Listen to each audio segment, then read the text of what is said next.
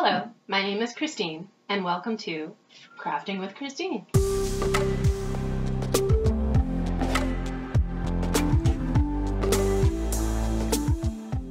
Some of you might already know me. I am a librarian in the Adult Services Department. Right now we're not able to offer our regular in-person craft programs, so I had the idea of maybe filming me doing a craft from one of the programmers that we usually work with. I ordered a kit. You can actually get it take home or delivery from ND Design Studios. Some of you may already know Melissa. She does the paint parties that we have at the library. So today I have a beach glass art kit, and this is either gonna look like an instructional video or it could look like the show Nailed It, because I'm not a very crafty person. So hopefully either way it'll be informative and entertaining. And let's go ahead and get started. So here's the kit that I have that was delivered to me. We have our instructions.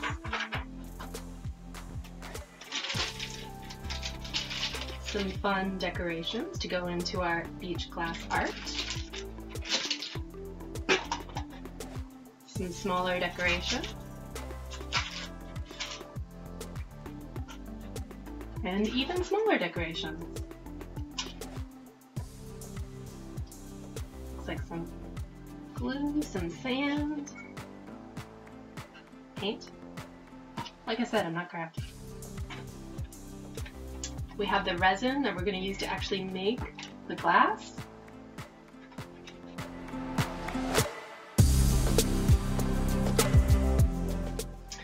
And we have the frame with the glass.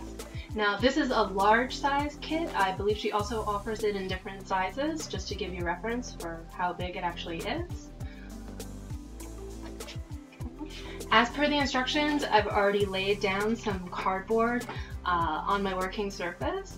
She says you can either use that or plastic, with the idea that you don't want to get stuff all over the place, obviously. And a couple other things to have handy: some glass cleaner and some paper towels. Okay, all right, here we go. Okay, so after we've covered our area, we're gonna lay out the design on the cardboard that comes with the frame. So let's see. Got my cardboard right here. So I guess I'm going to make a design on this using all of these fun things that I have. Starfish. Some seashells. Some glass. I think what I'm going to do is just take these all out. Nice. There's some fun things in here. Got driftwood looking things. Sand dollar. And some nice big shells. Ooh, some anchors. A mermaid.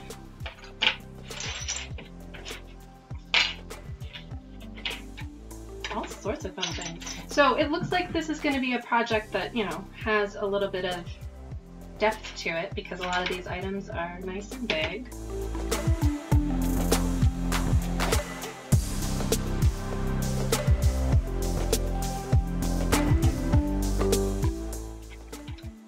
So I have stuff. It does say not to add the sand or small clear bubbles at this point. So small clear bubbles. Sand. So we'll put those to the side. So I guess that means we can go ahead with some of these other things.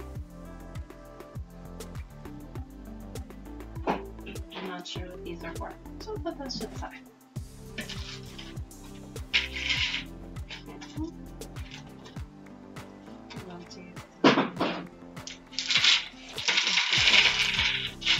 Skyline up here, sort of thing.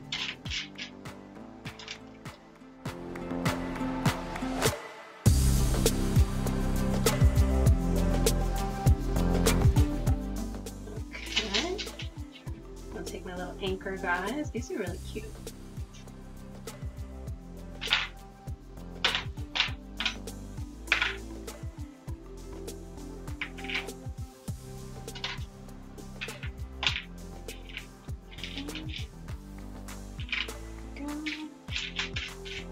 Great. I have a design. Okay. So next it says to clean the glass with Windex. That's what the glass cleaner is for.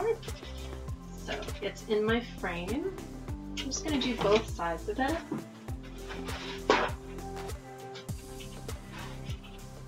Certainly wouldn't want to have smudges.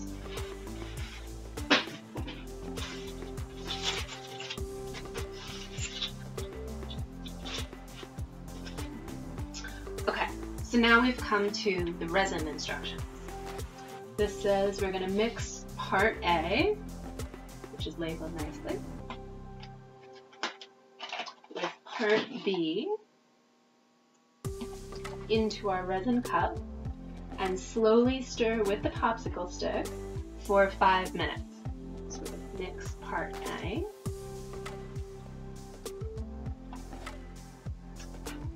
I guess you don't need gloves here, but if you want to be extra careful, that might be a good idea.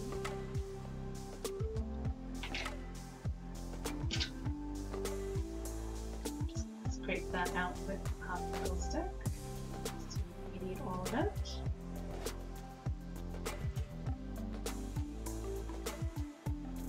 There's part A. Now we'll do part B. It's kind of science part of it.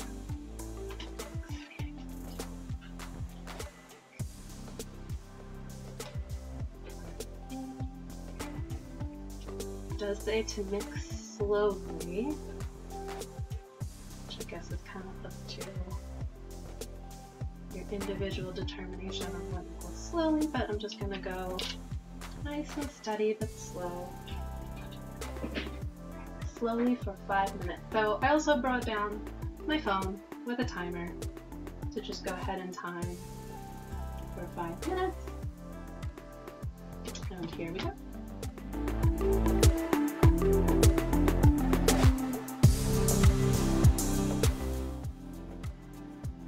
Okay, all ready? Resin is mixed. We mixed it for 5 minutes slowly. Kind of done. Alright, so let's see what we do next. Pour resin into the middle of the front of the frame. Be sure to do this on the front, not the back side of the frame. Okay, so this would be the front of the glass. We're going to pour it into the middle, and then we're going to use the playing card, which came with our kit, to spread out the resin evenly. Alright, so let's give that a try.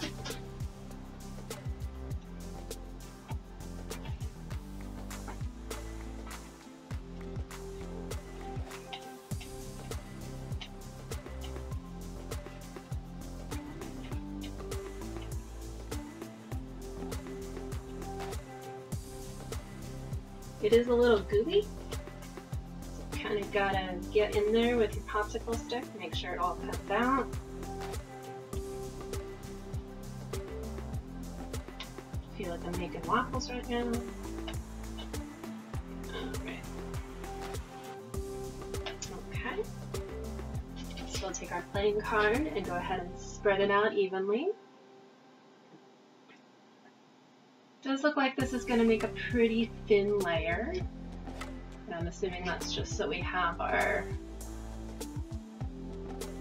resins, that it just needs a little bit of stick for all of our stuff.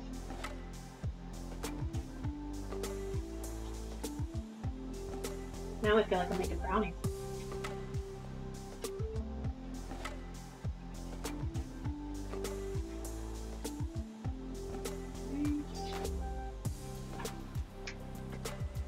It does look like it's going to be a pretty thin layer, so I don't think you have to worry about getting tons and tons of it in every area of your frame.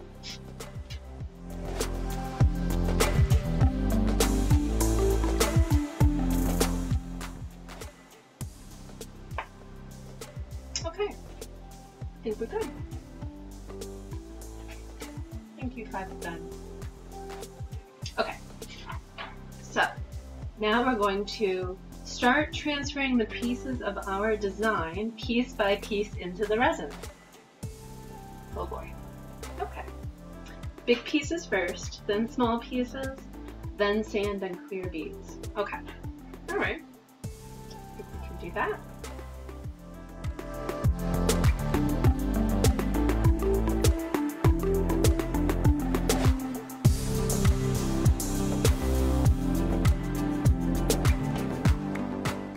Do at this point, since everything is a little bit smaller and I'm obviously not going to want to pick up everything one at a time, I'm just going to try to slide it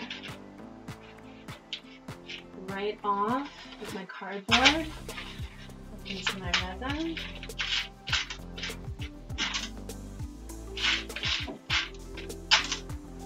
Kind of sprinkle it on there.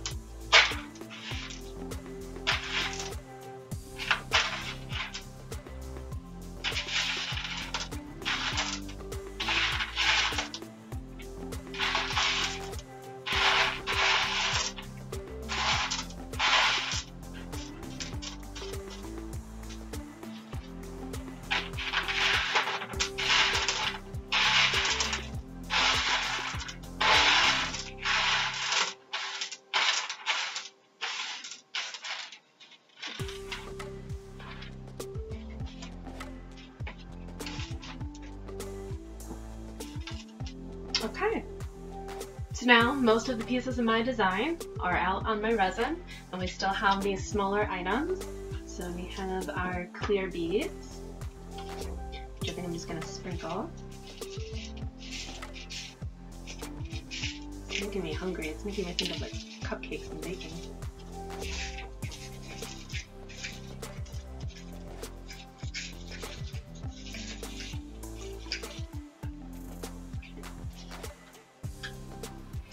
And also some sand. It's a good filler, especially down here at the bottom with some of these larger pieces.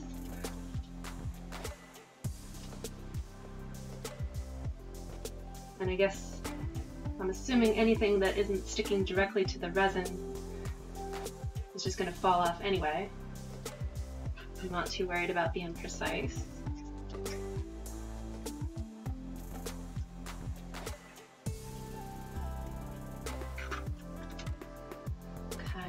Alright, great. Then the next step is to allow it to dry flat for 24 hours. It might be done sooner, but don't pick up until the resin feels hard and not tacky at all. Okay, so again, with the magic of video, I'm going to go ahead and let this sit for 24 hours, and then we'll come back and we'll see what we have. Okay, hello again everybody. So this is about 20 hours later, so I haven't waited the full 24 hours, but it seems like everything is good to go with my project. Like the instructions had said, you just want to make sure that the resin is not sticky or tacky. It does feel hard. So I think everything should be good to go. And here is my finished project. Pretty cool. When I did first pick it up this morning, when I came down, I just turned it around. A couple of the things fell off because I hadn't really gotten them into the resin. They were just kind of lying on top, so that may happen. But overall, it looks like almost everything is complete, and I love my finished project. So the only thing that was left over from yesterday were these little vials of paint, white paint. I'm guessing that that is if you want to paint the frame white, which would actually be a nice effect. Personally, I kind of like the wood, so I'm just going to leave it the way it is. But that's an option too. You have some paint to do that, or if you wanted maybe to paint your driftwood, that could be an option too, however you want to make it your own. So that's it for this project with Crafting with Christine. Let us know in the comments if this is something that you enjoyed. If you'd like to see us do more crafts, we could certainly do that. This craft again was from MD Design Studios. I'll put the information for them in the comments or in the post. If this is a project that you would like to see us do at the library once we're back, please let us know that as well, because we can always make that an in-person class. But in the meantime, while we're all in our homes, this is available as a delivery kit or as a pickup.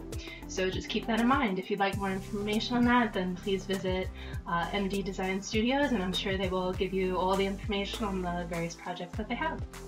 So for us at the library, that's it for today. Hope you enjoyed, and thanks for watching.